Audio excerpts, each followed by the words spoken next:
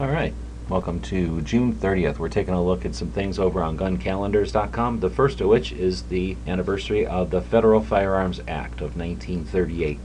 This is often confused with the National Firearms Act of 1934, but this was a couple of years later. The Federal Firearms Act, the FFA, created FFLs. So this is the act that created the federal firearms licenses that we now experience, that we all know.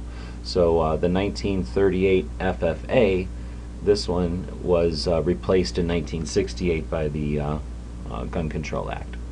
Next up today, on June 30th, we have the anniversary of Browning's pump shotgun, and that was in 1890. I like to keep track of some of the different firearms that are patented.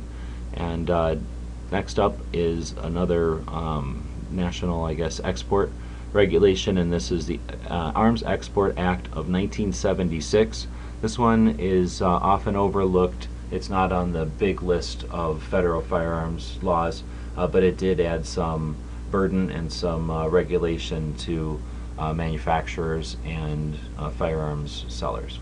So that's the three things that we have on the calendar from guncalendars.com today. If you know of anything that's missing from the calendars, let us know. Any Second Amendment or gun-related history.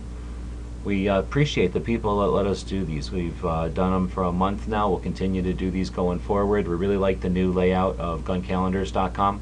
And again, our idea here is to not repeat history, to stand on the shoulders of those that came before us in the gun rights movements, and to learn from the mistakes, their mistakes and the mistakes of the antis, so that we can move the ball in a positive direction and keep the momentum moving forward, keep the politicians off of us, and keep them desperate for their jobs.